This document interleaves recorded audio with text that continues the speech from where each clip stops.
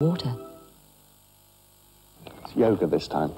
The wife thinks we ought to look after ourselves. Relax a bit more. Don't have too much caffeine. Well, that's no problem with Cafe Hague. And now they've even improved the flavour. Smashing. Try it. Now it's richer, really smooth. This relaxation thing looks too much like hard work. I think I'll stick with Cafe Hague. New richer Cafe Hague. When coffee tastes this good, who needs caffeine?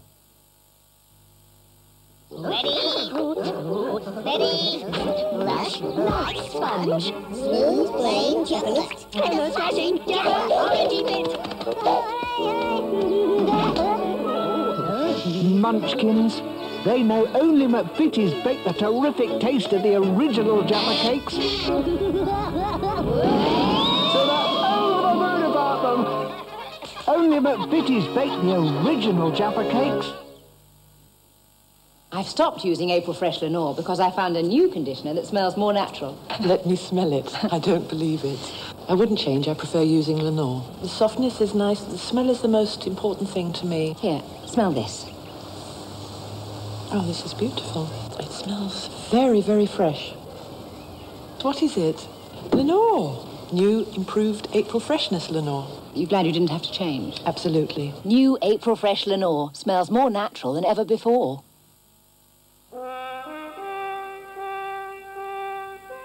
There is an oil which is continually being developed to keep pace with the latest in engine design. So no matter how you drive your car, you can be confident that there is one moving part in your engine designed to protect all the others. Castrol GTX, liquid engineering. Fit it in your engine.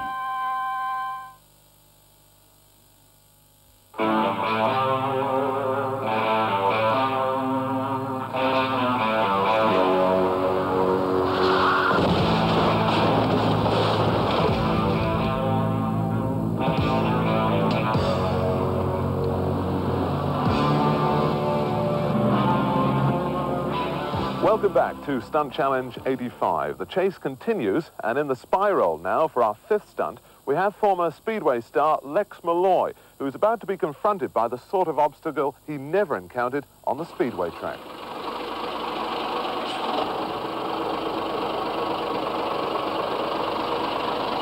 Our escaping spy is not only under severe pressure from the one remaining car in the chase, but also faces big trouble ahead.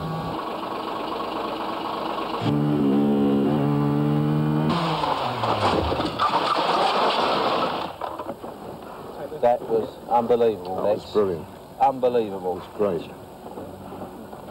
That strap's off, okay? No. Taking this off.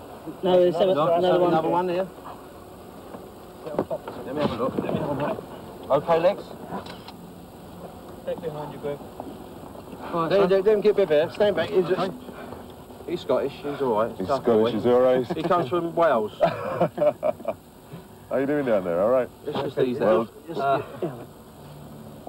Any pain anywhere, Lex? Everywhere. Everywhere. My arms, my legs, my back. I think I'll be okay. I'm ready to go again.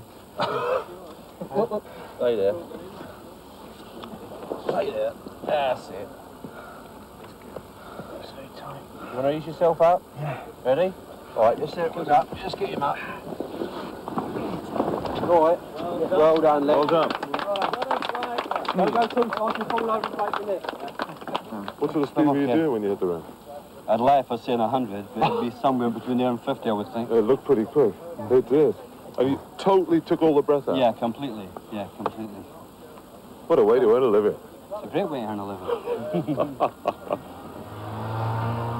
This was the moment when Lex had all the breath knocked out of him as he parted company with his bike.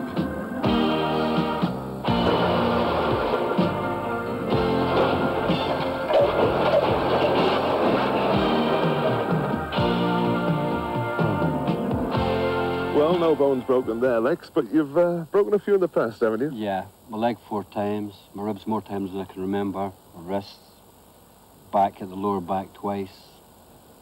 Many more I can't even remember about now. But thankfully, I've got a super guy who looks after me in Scotland, a guy called Carlo Biaggi, the bone surgeon supremo, or the sawbone as we call him.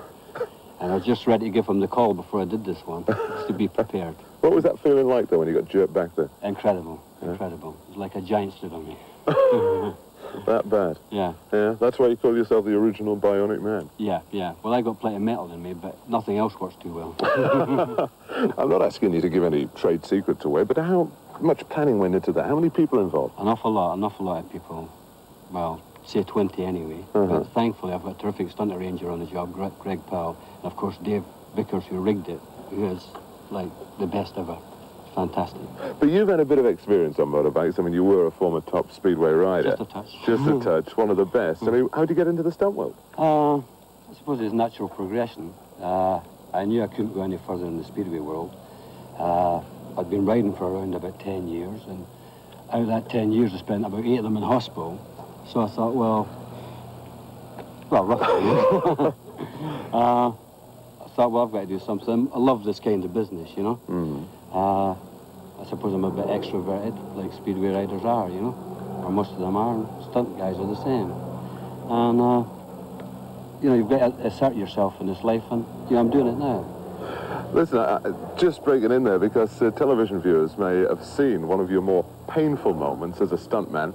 You took a rather nasty knock when performing this stunt in the practice.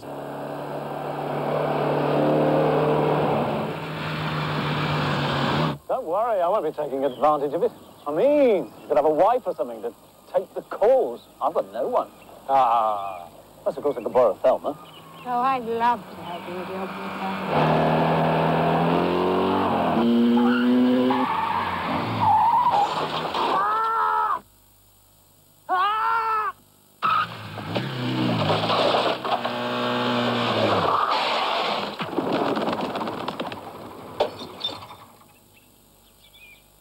You took quite a bashing there, didn't you? Yeah, I fractured the bottom of my back.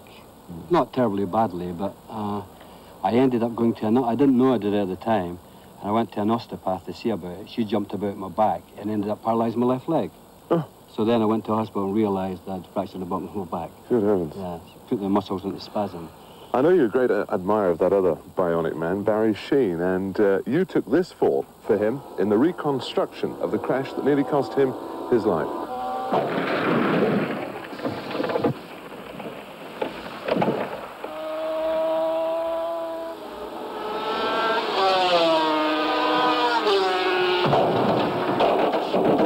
How many people took part in that stunt? Tip Tipping, who's a very, very capable performer, he did the takeoff and I did the landing. Oh, the two of you? Yes. Not the same rider? Yeah, no. And how did you get shot across the floor? By very, very large guys, actually physically thrown down the track. Oh, great. Yeah, yeah. But I also did the crash which caused Barry to have the bad accident. Really? Yeah. The goodie and the baddie all in one. Yeah, that's me. Well done today. Thoroughly enjoyed it. Anyway, Lex Malloy, a top performer. Now let's take another look at the high-flying contribution he's made to Stunt Challenge 85.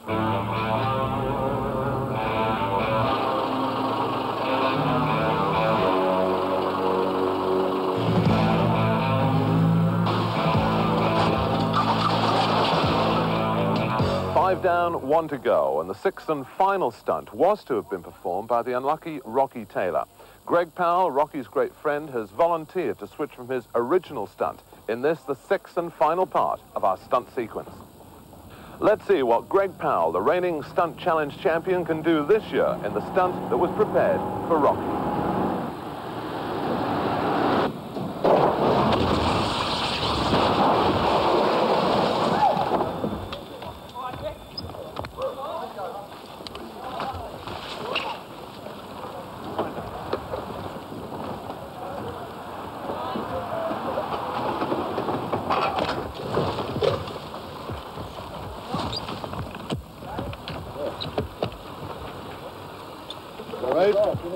Hey, lovely, lovely. Beautiful that was.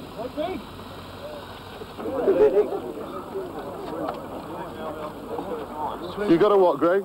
Leave the helmet on for a minute, so have a look. You're a penalty, Greg. It's split the side of your crash helmet. Is it really? Yeah. You split your crash helmet? Yeah, look, right along the side. Yes. Let me just get, I'll do this time, we'll get out of it, because I'm a bit crossed up here for the minute. Okay, come on Put now. this helmet off, Greg. Leave it on for a minute. Hang on. Take my gloves off. Yep. Try and get out of it. All right. You make crash helmets, yeah? Let's have a look at the crash helmet. Well done. Yeah.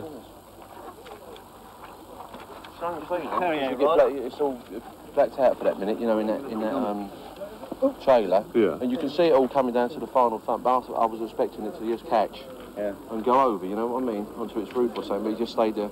Probably got in the grass and just held it still. It was a beauty. It's all right, got a bit of ground in there. Wasn't too bad. Rocky would have been proud of that. Oh, Rocky. Well, it was Rocky's job, you know. Unfortunately, Rocky's not here because of the unforeseen accident. Yeah. And I've got this job on because Graham had to take my job over.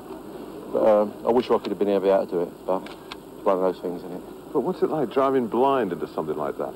Well, it was all right driving into it because he's not so blind going into it. It's just when you actually hit it because everything's covered up, that just everything goes clear, then suddenly you see daylight again. When your sire was in, caught the ground coming down, but I was expecting a bit more after that. Yeah. But, you know, it's a good wreck, isn't it? I told you I wrecked some mowers, didn't I? What about the old man here? No shit. Hey, come here, no shit. He didn't do badly, did he? Well, no, I think a terrific job. Terrific job. I would say that sort of job, anything can happen. You see how far you clear these people away from it. Look, you see where he's finished up, 200 feet from the articulator. I think a very professional job. I'm very proud of him. Are you glad it's over, Dad? Oh, my gosh. Leave me alone. Give me a light now. This was Greg's view of the awesome double obstacle of a porter cabin and an articulated lorry.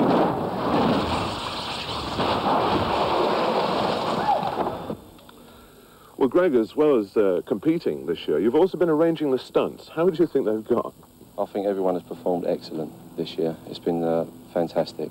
All the stunts all work well and everyone's safe. That's the main thing. What about Dorothy Ford's stunt? I mean, you're as excited about it as almost if you'd done it yourself. Dorothy Ford's stunt, in my mind, was the best car stunt I've ever seen. And it frightened me. When she hit that ramp, it frightened me terribly. Yeah. I think it was the greatest thing I've ever seen. But Greg, I think you want to make the point that stunt work is all about teamwork. Teamwork, it definitely is, because on all the gags we've been doing this week, everyone's been chipping in, doing their little pieces and helping out, you know. It makes a better job at the end of it if everyone helps each other, definitely. I mean, somebody like Dave Bickers in the background makes it easy for you. Dave Bickers is a great asset in the background. He makes everything safe for you. I couldn't have no one better working with me at all. You seem to have thrived on arranging the stunts. Is this going to play a more prominent part in your future? Oh, hopefully, because I don't want to do stuff. I'd sooner stand behind the camera and arrange the stuff, yes. I'd like to. Because, I mean, it's a lot more work. You've got to get here early and leave last. Yeah, that's fine. Yeah, the thing I noticed this week with all the sort of work we've been doing is that you're very nervous yourself for the people who's actually performing the stunts. I think probably just as nervous as them. But, you know, it's good.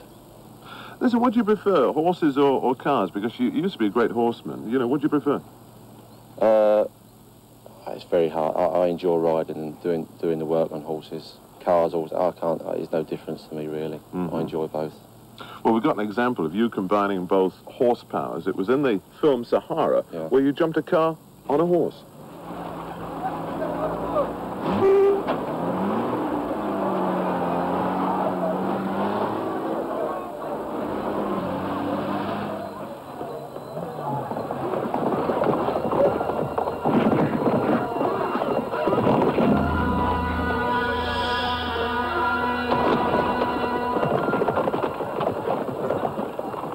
I suppose we want to go around Aintree after that. On a shower horse, maybe. Not on one of your songs. Not the way. Anyway, Greg, we've got a clip here of your sensational stunts last year, the spectacular lorry roll. Remember the camera we put inside the cab with you? Yeah. That's right. Tell us what it was like. Talk us through those final moments. Well, just after I switched on, you remember I put my thumbs up. Yeah. But I think that was more out of nervousness than anything else. And the final approach was just, everything was fine, you know. The only thing what really did frighten me is when I went up the ramp and we had the green vehicle, which was parked across it, seemed to come right through the cab at me. And I just, you know, that was a shock, but it was fine. Do you keep the eyes open or are they shut? I don't know. I really don't know. I don't know what happens. When you start until you're finished, I don't really know. I'd like to think I do. But Greg, I think we should stress the point that if any children are watching, they must not try any of these stunts. Strictly for professionals. Please don't try any of the gags that we're doing at all, or any other gag they see on television. Wait till they're older, left school, and they know what really they want to do. Then give us a telephone call, or any one of the boys or girls. Thanks, Greg. I'll let you go and cast your vote now for the Stunt Challenge Champion of 1985, while we have another look at your over-the-top performance.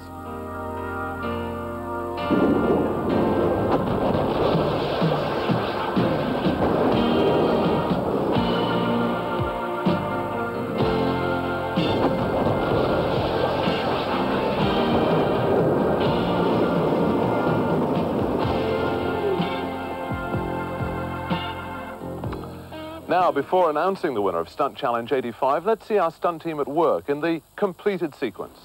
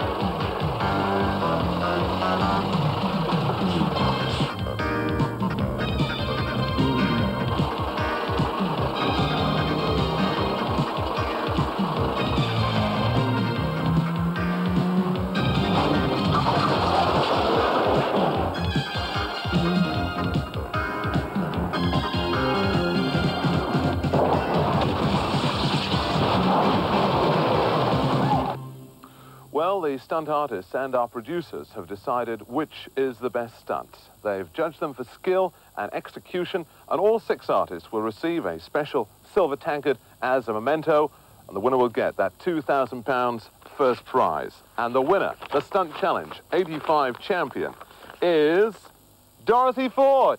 Come on, Dorothy. Hey. Well done. Congratulations. Terrific. Did you expect that? No. First woman ever to win it. Yes, but it's all team. They all deserve to win. Ah, that's nice. Anyway, come on, let's get your prize. Mr. Peter Dimolo, the marketing manager of Triton Showers, now presents the trophy.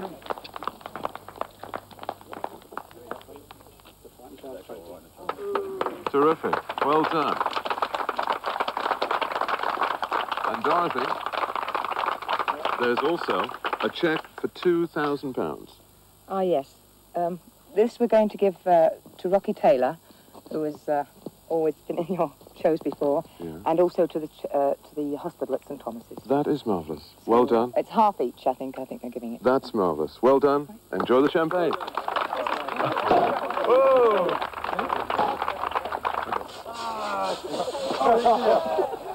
So there you have it, Stunt Challenge 85. And we'll leave you with one more look at the combined skills of the stunt men and women who work at the double and put life and limb on the line every time those cameras roll. Believe me, they really are a breed apart.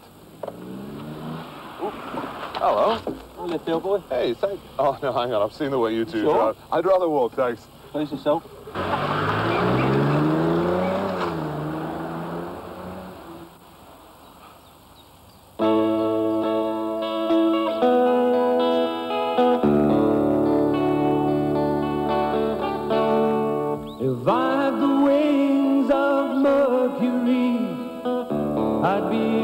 your side. Your best friend just told me how high you fly. Someone here looking for you, someone who cares. But if I could take all this danger away, I know I wouldn't dare. If I had the wheels of fire, I'd fly like a star. Holding on, I'd fly to where you are.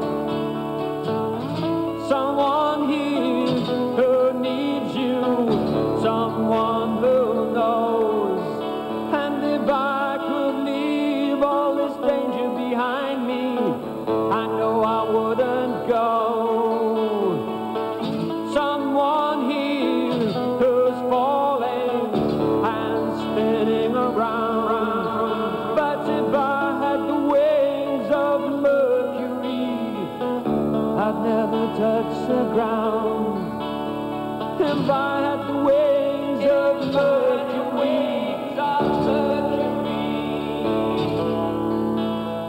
if I had the wings of Mercury,